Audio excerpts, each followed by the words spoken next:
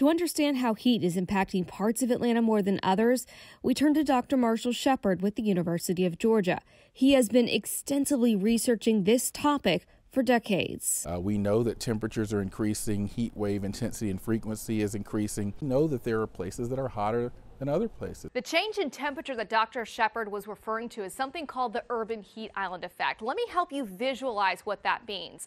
Throughout our city, we have a lot of different land uses, from smaller neighborhoods and parks to bigger skyscrapers. And how the temperatures respond during the day and night changes based on those land uses. Where we have those smaller neighborhoods, tree-lined streets, those trees help to keep those areas cooler throughout the day and night. But if we step over here to where we're in the concrete jungle with the tall skyscrapers, concrete and asphalt everywhere, those surfaces help to absorb and re-emit heat, keeping those places in the city hotter throughout the day and night. That's what Dr. Shepard's team wanted to investigate further.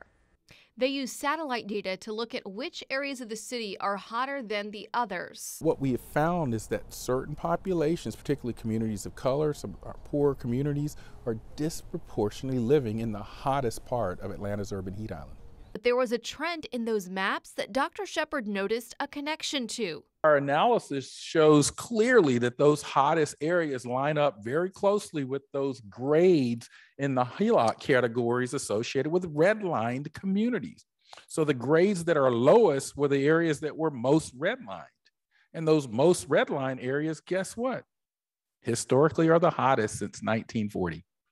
Dr. Shepard refers to this as thermal injustice. How can we fix these inequities? There are some solutions that we know work. Just increasing the amount of vegetation will cool urban heat islands. Changing the reflection of surfaces, rather than dark pavements, perhaps lighter pavements reflects more of the sun's energy. Trees provide shading. But we also need to rethink how we engineer cities of the future. We've actually proposed radical new ways to engineer cities for the future to redistribute or repurpose that heat.